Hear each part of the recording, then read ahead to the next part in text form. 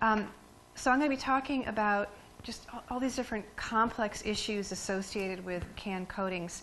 But before I even get started, what I want to do is just go back in time a little bit and tell you how I got into this issue, because I'm not a can manufacturer and I'm not a can chemist. But several years ago in my home state of Maryland, there was interest in banning polycarbonate baby bottles. And the foundational chemistry for polycarbonate is similar to what we're talking about today. It's bisphenol A. And there was concern about infant exposure to BPA. And the proposal of the legislative ban prompted a lot of conversation among a variety of different groups. And so just to give you an example, the pediatric perspective that I heard was, well, you know, I was practicing pediatrics in the day when I was treating lacerations in babies and young children from broken glass, and I don't really want to go back to those days. I'm not really all that excited about glass. There were other concerns that glass bottles, which I think at the time were more expensive than polycarbonate, that for people who were financially challenged, this was going to be a big issue for them if we banned polycarbonate. And the thing that got my attention was that there was a new chemistry that had been rolled out to function as a replacement for polycarbonate bottles. And I was really curious about this, and so I did what we all do. I went into the literature to see what I could find out about this chemical in terms of its toxicity or its leachability or really anything, and I couldn't find anything. And I suspect that people in this room could have a really lively debate about BPA toxicity that could go on for years. But I think it's inarguable that at least BPA is extremely well studied. And in fact, I'm on East Coast time, so I was up at 4. So just for fun, I went into PubMed and I looked in the literature just to see how many articles have been published on bisphenol A. And I didn't try to screen it or refine it, but just typed in bisphenol A, and I got over 10,000 hits. So I think it's fair to say it's a well-studied chemical. So here we had this, this issue with polycarbonate that I think kind of resonates in terms of the discussion that we're having today. And the issues that I just mentioned to you led to a really short paper that Linda Birnbaum and I put together. It was just meant to be a kind of a 2-page introduction to this issue of alternatives and the concept that exposure science can really help us try to develop sort of a systematic framework for not making mistakes, for not leaping out of one chemistry and leaping into another that's going to give us perhaps even more problems, or in my view maybe even worse, treating us all like guinea pigs because we don't know and we don't understand the chemistry that we're moving to. Now, if you're in exposure science, which again is where I live, and if you're doing any work on BPA, it's really hard to not find yourself somehow thinking about cans. And this is because, as you all know, diet is the major route of exposure for BPA, and canned food is a part of our diet. So back before the time that I wrote this, I was seeing on the internet a lot of questions, and they were usually in really big font, with a lot of exclamation points saying, "We don't want BPA in canned food. Why aren't can manufacturers doing something else? Why aren't they making our food in cans that don't have BPA?" And the more I saw this question, the more I thought, it's a really interesting question. Why aren't they doing this? Because manufacturers often like to create things that consumers want. And so what was the holdup? And was there something holding things up? So I did, what I do, and I went back to the literature, and I found basically nothing. And so this led me to can manufacturing textbooks, of which there are several. And I also got introduced to a few can chemists who were really generous with their time. And then finally, I had the opportunity to visit a can manufacturing plant. And I have to say, if you all are really serious about pursuing this particular topic and you want to keep going down this road, I urge you to find a way to go to a can manufacturing facility, because I assure you it will inform your thinking once you see actually how cans are made. So anyway, what I was asked to do today was to provide some, what I'm thinking of as sort of 10,000-foot level information on cans and can coatings. I was asked to cover why it is that we can foods, why do we coat the cans that we use, what does that food, beverage, can combination really have to do for us, and then just very briefly introduce you to a qualitative framework that I set up for this paper to help me at least think in a systematic way about how to compare across resin types. One vocabulary issue, when I talk about canned food, I also mean canned beverages. I'm just going to use that as a shorthand. And also I'm going to use linings, coatings, and resins sort of interchangeably, so they don't mean different things. It's just whatever I happen to put up on the slide, really. Okay. why canned foods? There's a lot on this slide, but let me just walk you through it. I think most of us, I don't know about Berkeley, maybe this is different here, but most of us don't live in a world where we can just walk to some local place and get local fresh foods year-round. We need packaged food. It's an integral part of our international food supply. So first of all, we need packaging that maintains food quality and safety, and cans do that because they're very durable. They also keep out things like bugs. Nobody wants bugs in their food. They protect food against changes that are going to occur through through contact with sunlight. So we use cans for that. We use cans because they're cost effective. I don't know how many people were in the room when that YouTube video was scrolling through before, watching how cans were made. So you can make cans incredibly rapidly. We use either tin-plated steel, which is, by the way, where the expression tin can comes from. Incredibly high speeds of production. So a small facility can produce up to a few million cans a day, and in that video that you were looking at, they were making 1,800 cans per minute. If you didn't get a chance to see it, I think maybe you have the slides and you can just go to this Discovery Channel video. It's very short, and I think it's worth looking at. We can foods because cans are lightweight. We conserve both materials and energy, and I don't think I have to tell anybody in this room why it's important to conserve energy. We need a packaging that's interchangeable. We have so many different kinds of foods and beverages that we need to package somehow, and we don't want to have to create a whole new system of package and coating for every single kind of food. We want something that's going to cut across many foods, and that's a concept called universality, and mini cans and can coatings have that property, so it's, again, very desirable. And then finally, we want food security. We don't want to have one bad crop year make it so that we can't eat. And I know that long shelf life was discussed already, and Dr. Solomon mentioned to me on the phone, this is something Marylanders aren't used to thinking about, but I guess you all have earthquake kits? Yeah, we don't do those. So, but apparently, yeah, although we did have an earthquake recently, it's very exciting. So, so I understand that canned food is part of your kit. And how many of you regularly check the expiration date on the cans in your kit? A couple of you. I think most of us have the expectation that we bring a can home, we stick it on the shelf, and it's going to be there and it's going to be good until we're ready to eat it. And most of us, I think, don't pay attention to expiration dates. I should speak for myself, I guess, but I think most of us don't. I think that's fair to say. Okay, so why do we coat cans? I want to start by saying that not all cans have organic coatings. It really depends on what you're putting in there. So, for example, with a steel can, if you put in a light-colored fruit or fruit juice, the tin coating is all you need. The tin oxidizes, and that actually helps prevent the fruit from changing its color or its flavor. But with many other foods and beverages, they're going to come into contact with the tin, and they're going to corrode it, make their way underneath that tin coating to the steel. They're going to corrode that. They're going to pit away at it, and it's going to cause the can to swell and damage the can, and that allows the introduction of pathogens. And I was sharing this with Dr. Solomon before this meeting as well, that so I think at the time when I was growing up, I guess fewer cans were coated. And I remember my mother eating food out of a can and getting violently sick. And I think, once you've seen that kind of thing, you sort of look at cans with a whole new appreciation in terms of safety and the importance of food safety. It's not a happy event. Okay, so aluminum, similar issue. The aluminum, it comes into contact with air and water from the product on the inside. If there is sufficient amount of air in there, it'll form a thin aluminum oxide coating. So that helps protect whatever is in that can. But if you have a content that is either high or low pH or is salty, it's going to solubilize that aluminum oxide coating, and that will allow corrosion of the aluminum. Again, not something you want. So that's really where we're heading with why we coat cans. So what does this food beverage coating combination have to do for us? It actually has to do a lot of things. We've already talked about protecting can integrity. From my perspective, that's really the most important thing. We want to make sure that whatever is going in doesn't corrode the metal. And it has to be able to do that even under really harsh conditions. So I didn't realize actually that a lot of our foods that we eat, our canned foods, they're actually sterilized in the can before it's sealed. So you've got food sitting in contact with the coating in the can under extremely high temperature for some period of time, and the coating and can combination has to maintain its integrity through that process. I already mentioned expectation of a long half-life.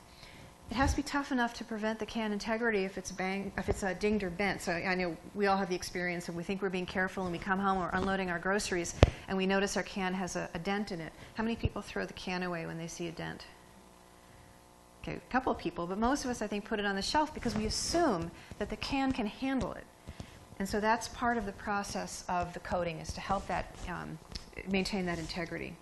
And then I already mentioned that it has to survive the manufacturing process, what happens when you put the food in the can, and also just our ambient processes. And it's got to do that without having the coating degrade or peel away from the metal. Okay, it has to protect against food taste and odor. I think a lot of people view this as secondary, but I guess, you know, generally speaking, if it doesn't taste good and no one's going to eat it, then what's the point? The other thing is that organoleptic issues off flavors can actually sometimes make people feel sick, and then they won't eat the foods, and this can actually affect the whole supply chain as well. So it's an important issue.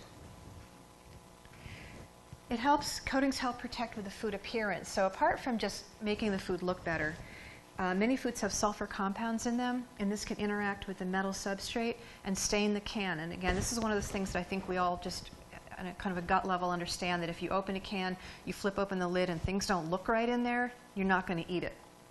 So you need to prevent this kind of staining. Most people aren't going to call their local chemist and try to find out if that staining is okay or not. So this can be a real problem, and we need to protect against that. And the other specific example, I assume there are some beer drinkers in the room. If beer comes in contact with the aluminum, then it's going to make it cloudy, and I don't think anybody's going to drink. Again, you know, you open up a beer, you pour it in your glass. If it's cloudy, you're going to throw it away. So this is the next thing that coatings have to do. So with this figure, this just came from the paper, but I put it up here again. It's just kind of a summary reminder that not all foods are the same. Some have sulfur in them, some are high pH or low pH, and can attack the walls of the can. And you're not expected to read that text, by the way. This is just a way of reminding people that everything that goes in the can is a little bit different from everything else. And so we have to have a can and coating combination that can withstand that particular item that's going in the can. Now, for the purposes of today's conversation, if you're going to propose a formulation change to a lining, it may actually also require a process change in the manufacturing facility. And so if you're going to require a change to enhance one feature, you have to make sure that you're not adversely impacting some of the other features that we just talked about. So how do we think about this systematically? Again, I tried to do something very qualitative. So I looked to the US EPA design for the environment process for evaluating chemical alternatives. They function on a couple of things in particular. They want maintenance of desired functionality, because you could find the best lining in the world in terms of, say, toxicity, but if it doesn't work, then again, I would ask, what's the point? And then you want to minimize the likelihood of unintended negative consequences, and I think everyone is familiar with this. So I just want to, I'm kind of staying up at the 10,000-foot level. I just want to dive into the weeds for just a minute and talk about technological feasibility. I already talked about consumer acceptance, organoleptic properties. I don't think we need to talk about that more. And then you'll notice I haven't talked about toxicity. I want to stay away from that. I will simply say that coatings should have minimal and environmental and health impact, and there's going to be a whole session on that this afternoon. So you can just kind of reserve that for later. So technological feasibility. We talked a lot about corrosion resistance. Every food and beverage has an inherent intensity and type of corrosiveness. And also, storage and processing conditions impact cans and coatings and the contents differently. Now, I went into this really naively. I guess I was thinking that in order to see how long something can stay in a can on a shelf, I thought there was some sort of elegant, sophisticated QSAR type approach that manufacturers could use to estimate shelf life. And it turns out it's actually much simpler than that. Manufacturers put the food in the can and they put it on the shelf. And this is called a pack test. So in these pack tests, they'll fill a bunch of cans of the same product, and they'll put it on the shelf for the expected shelf life, and this can be years. And this is really important. I want to emphasize this because this goes back to that question I asked in the beginning that I saw on the internet, which is, how come you guys can't come up with something right now to replace, you know, what's in a can now? Well, you need to be able to test for shelf life so that you all can put these in your earthquake kits and not worry about it. So they'll put it on the shelf, and then they'll open successive cans over time, and they'll look inside. And they'll look to see whether the coating still looks okay. Is it intact? Has it pulled away from the substrate? Is the food and beverage still okay in terms of taste and appearance and nutrition? And has the can developed any kind of visual problems? So that's the first thing they do. They also do something called an abuse test. So in this case, they take a coated can and they put an aggressive product in. And I was told actually that salsa is one of the best things for this, which kind of makes you wonder about your stomach. But anyway, that's a separate issue. But they put an aggressive product in, they seal it, and then they damage it near the seam, and they stick it in a pot of water with pathogens in it and look to see if pathogens get in. So this is how our food is tested in terms of safety and health and shelf life, excuse me. So in terms of thinking about how to set up this approach, this framework for looking across available resins, the first thing that I looked at or wanted to evaluate was fabrication. So this is the mechanical process of can formation. And again, this is why I would urge you to go to a can manufacturing plant, because it's really amazing. The metal is subjected to all kinds of stresses, and oftentimes the coating is put on earlier in the process, sometimes later in the process, but even if it's pretty late in the process, the can is still going to undergo or be subjected to processes like thinning of the neck, creating a flange at the top so you can attach a lid, and all of these things happen to that metal during which the coating has to survive. So can it survive fabrication? Is it flexible enough, and is it tough enough so that it won't do all those things that are shown here: flaking, cracking, shattering, tearing, losing adhesion, or just generally failing? So this is the first thing that you'll see when I show you a figure in a couple of slides on the framework. Application. I was joking with someone before, there's no one sitting on a bench somewhere, putting these coatings on by hand with a paintbrush. This thing happens at extremely high speed. It's got to be easy to use, and it has to stick to the metal substrate. Otherwise, it's going to peel off, and you'll have all the problems that we already talked about. So that's the second feature I looked at. The third was universality. I've already mentioned this. We want a resin that's going to function well with a wide array of food and beverage types. That makes it economically advantageous.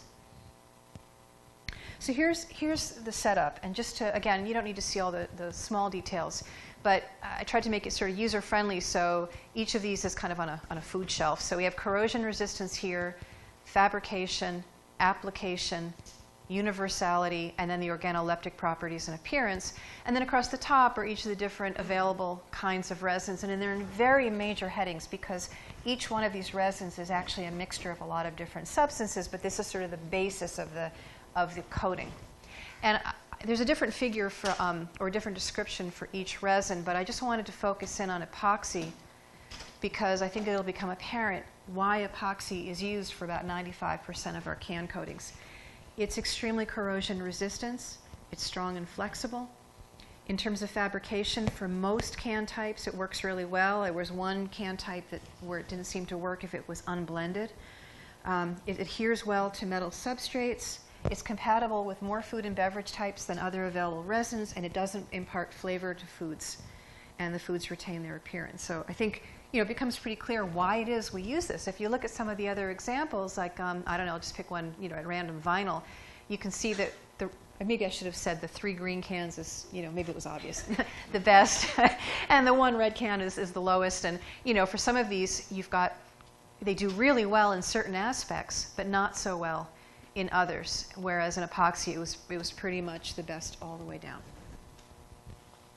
Okay, so just to summarize. For almost all foods and beverages, uncoated cans aren't an option. For each new food, beverage, coating, processing combination, we have to test it. We have to understand if it can withstand fabrication and processing. We have to understand the failure mechanisms, and we have to understand whether or not it's going to have the desired shelf life. If it won't, then there's going to have to be a huge educational campaign to teach people not to keep canned foods on their shelves or their kits. In terms of lead time, and again, this goes back to that question of how come we don't have something right now.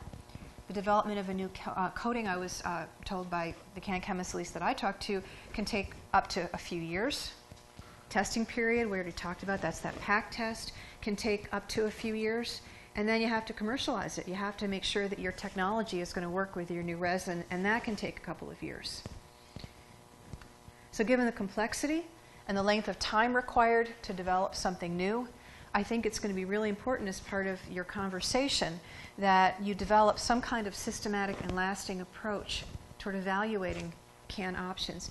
You're going to need to ask whether the alternatives are commercially available, technologically feasible, are the same or better in cost and performance, have an improved health and environmental profile, and then have the potential for lasting change. Because what you really don't want to do is have a manufacturer spend 8, 9, 10 years coming up with this new system that works in most regards, and then they change their manufacturing facilities, they change their chemistries, they test their products, and then you come back after 6 months once the new product is rolled out and say, I forgot this one thing. I really want you to start over again. So coming up with something that's going to be lasting is going to be essential. And I think that's all I have. Thank you.